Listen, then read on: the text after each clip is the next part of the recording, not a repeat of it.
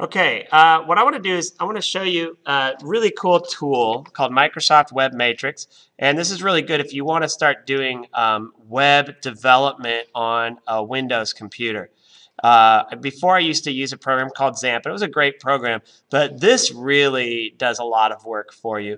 One of the things you can do is you can click on a site, you can open a site, you can choose folder as a site, you can navigate to a folder, and it will treat it like this is a web server hosted online. Now, I've created a path to one of my student folders, and I'm going to create a folder for a project here, and we're going to use it. But what we're going to do is we're going to install WordPress right to this folder, and then we'll select the folder from here. Now, if you are, I'm going to go ahead and cancel this for a moment. If you download this on your home computer, you probably will have no issues just downloading it, clicking App Gallery. And from there, you can choose under all, you can choose WordPress. You can do this for .NET Nuke development, Joomla, just all kinds of things that I'll let you explore. We're going to do WordPress, but we're not going to use this install because I have trouble on our network. And it could be a firewall permission or something. I'm not quite sure what's going on. But what we're going to do is go to WordPress and get the installation right there. So WordPress.org is the website. And once you're in here, you want to download WordPress 3.5.1. And actually, I've already downloaded it. And when you download, I'll show you. It's pretty cool. Hold on a second. Let me get that folder open. So here's my download folder, and there's the WordPress 3.5.1. Just get the newest version, and you're going to extract all. And where you extract this is going to be the folder where you want to do your work. So I'm going to extract it right to my student folder, and I want to show those when I'm done. I'm going to click extract. It's going to take a little while, so I'm going to pause the video while it's extracting. Okay, it has installed it. It showed me the folder. And if I open up WordPress, this is what a WordPress site looks like on the server. And one of the things is index.php is the main homepage of your WordPress blog, but we're not ready to install it. So what we want to do is we want to look at the README file, and it's going to talk about what's called the 5-minute install. Now we're 2.5 minutes into this video here. So this is the link to it if you want to know how to do it, but I will guide you through it using the famous 5-minute install. See if we can do it in 5 minutes. I might have to pause from time to time. But it shouldn't be too long. So what we're going to do is we're going to go back to the Web Matrix program. I'm going to cancel that. I'm going to click Open Site. I'm going to click Folder as a Site. So what we want to do is choose a folder, paste, and there's the WordPress folder. So I'm going to select that folder there and choose Select Folder. So now my folder as a site is the WordPress folder, so it's going to treat it like a website.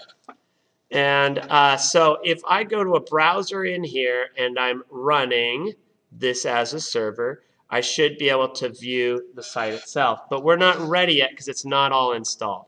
So what we want to do is we want to click on Files down here.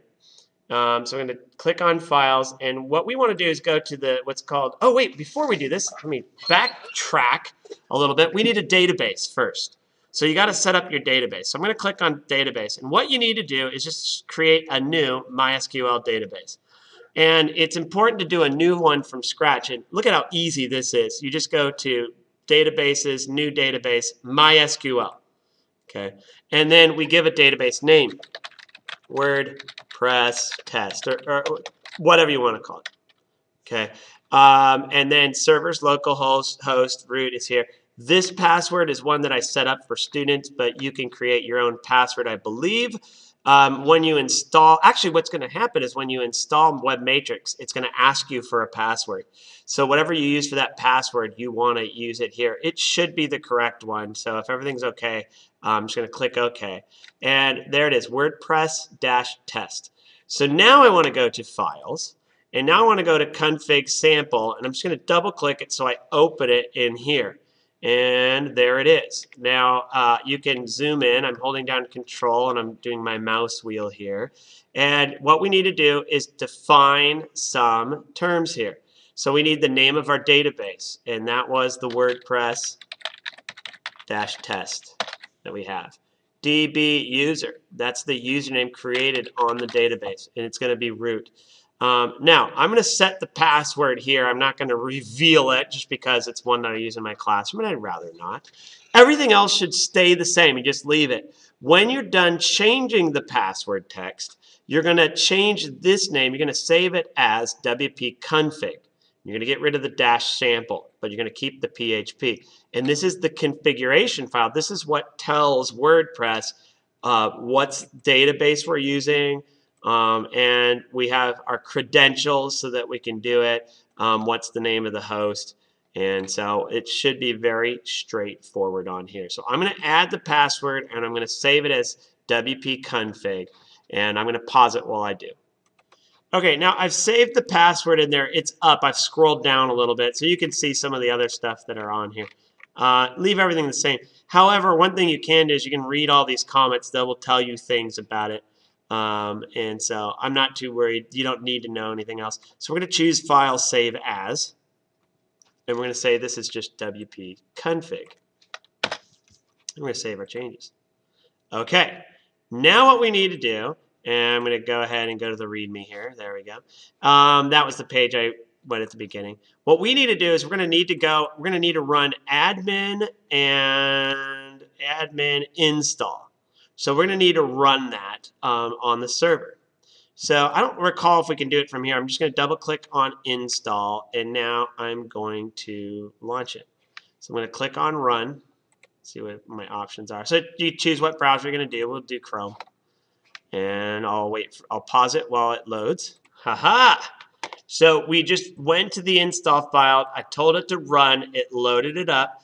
And if you see WordPress here, this is good. You're almost there. Give a name for your WordPress site name. So like if I'm working on Our Finest Hour, for example, and if I want to have a test of this particular project, we give it the name here. You can change this later. Username. Now, you can use admin because you are an administrator. I like to use dev as a developer because it sounds really cool.